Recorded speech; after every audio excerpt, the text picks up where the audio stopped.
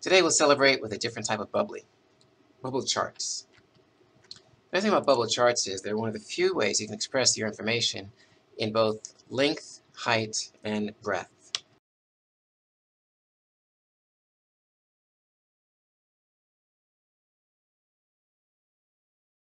Here's an example of how this works. I'll create some axes and create some data and insert a bubble chart. What's being represented here is in the first column where the information data points fall on the x-axis. So for example, I take our last item, which is at 0.3, and want to move it further out, let's say at 0.5. You see how by putting a number in, it adjusts accordingly. And the other numbers are adjusting for the difference in size and space.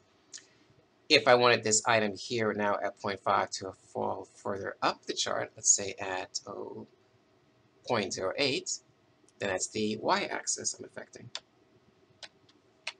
And up it jumps. And if right now it's a size 5, but if I instead made it a size 3, instead of big, we'll make it smaller, size 3, it gets tiny.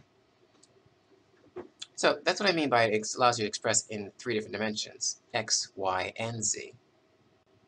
And data like this can be brilliantly illustrated in bubble points with respect to the city locations, populations, and visitors. To get to that point, I started by putting our information in, and we'll just identify what these labels are. These are different cities. Here's our tourism and population. Then we'll insert our bubble chart.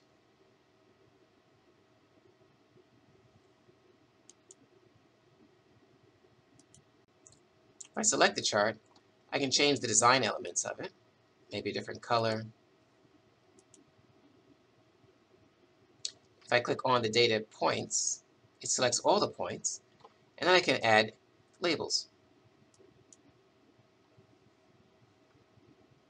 By right-clicking on the data points and going into Format Data Labels, I can be specific as to which types of labels I want to add.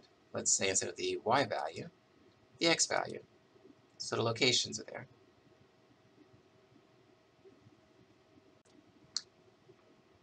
Then, to really make our chart stand out, I'll borrow a web browser, access a page that has a picture of the flag of Thailand on it, and copy that.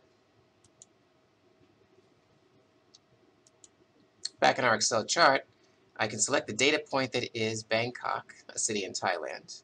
Now when I first click, it chooses all the data points, so I'll have to do another single click to choose specifically that data point. Right-click and format the data point. What I'll do is we'll change the fill using a picture. It was pasted from what's on my clipboard. If I did that with all of the different data points, my finished chart will look something like this.